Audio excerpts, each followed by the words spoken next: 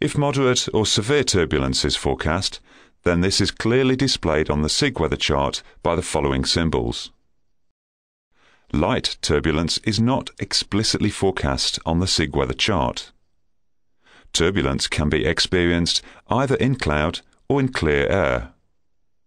The latter form is called clear air turbulence, or CAT, and earlier we saw how this was clearly highlighted on the charts by way of the enclosed dashed lines and the CAT legend.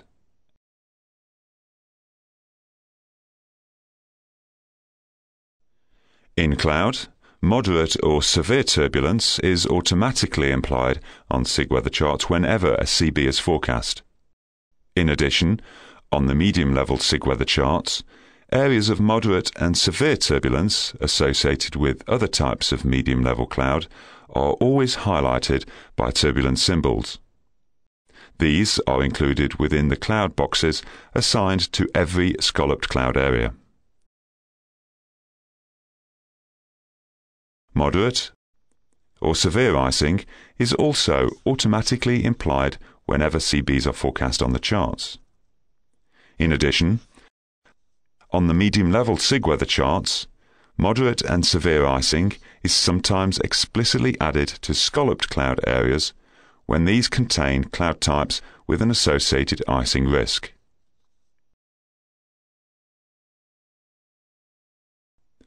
Widespread sandstorms or dust storms are highlighted on SIG weather charts only when the phenomena are forecast to significantly obscure visibility between the flight levels at which the chart is valid. The symbol which is used on the SIG weather chart is identical for both phenomena and is shown here.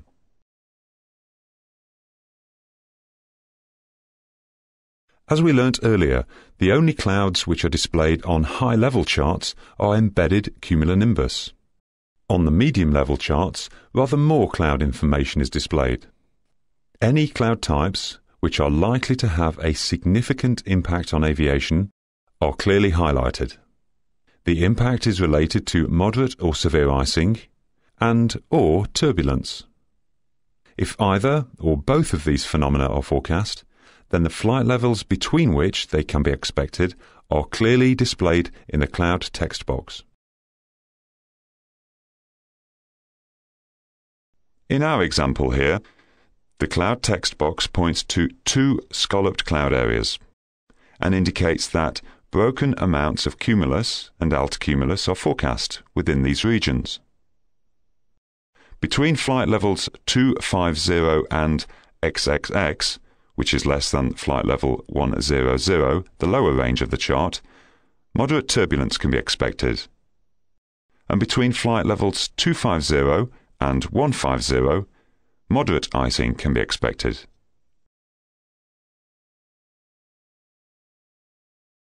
In regions of the world where there is significant convergence of nearly diametrically opposed winds, it's common to have a significant development of cloud.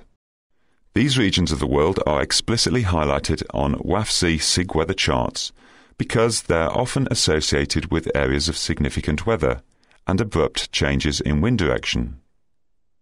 The position which is indicated on the chart is the forecast position of the convergence area at surface level. The Intertropical Convergence Zone, or ITCZ, is always displayed on SIG weather charts which cover the region of the sub-Saharan Africa. The ITCZ is clearly identifiable by way of two parallel lines and the letters ITCZ.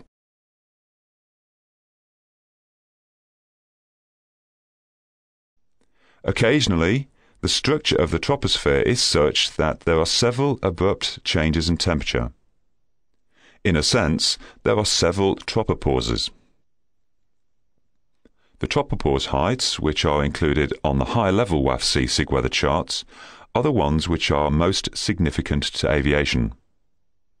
The heights, which are displayed on the charts, relate to the lowest temperatures in the troposphere.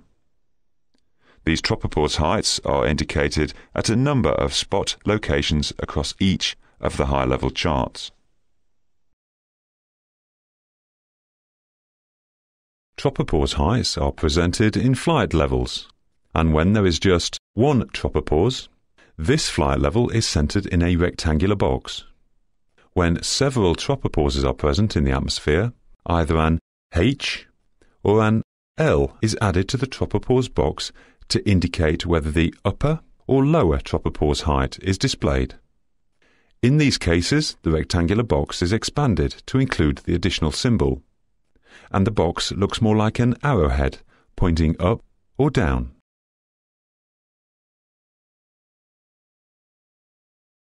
Jet streams are identifiable on the WAF's SIG weather charts by black solid lines, which have wind feathers indicating jet speeds at spot points, and the flight level at which the maximum speed is attained.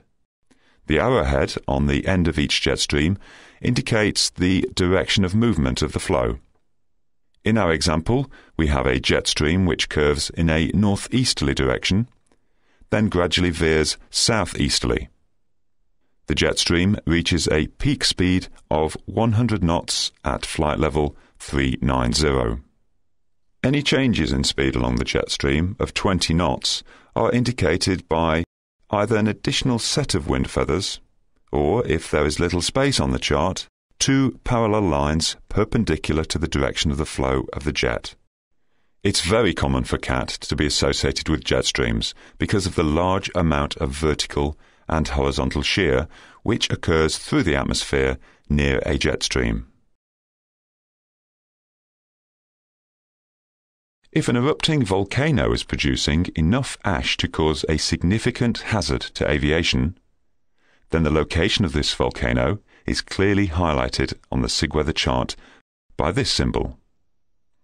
Some additional text is attached to the symbol and includes the name of the erupting volcano and its coordinates.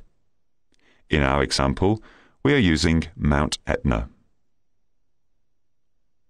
Whenever a volcano symbol is displayed on the WAF's chart, and it's in the vicinity of your area of operations, then it's important to always check for any SIGMETs, which may be in force. These SIGMETs will provide up-to-date flight information regarding the nature of the ash cloud.